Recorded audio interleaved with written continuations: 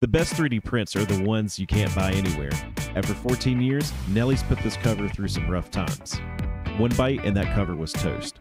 With no replacement parts out there, I imported a photo into Fusion 360, calibrated it, and traced for a perfect match. After some PLA test fits, the temp cover was ready. Now it's time for the real print in ASA. With the X1C's enclosed chamber, ASA cools evenly, reducing warping and keeping the fit spot on. ASA is tough. Even when it finally breaks, it's a clean snap. I added shielding to keep the electronics quiet. Scaled up by 0.5% to account for the shrinkage, and that panel will fit perfectly. Locked in and ready. From chewed up to tuned up. Semper Apprentice.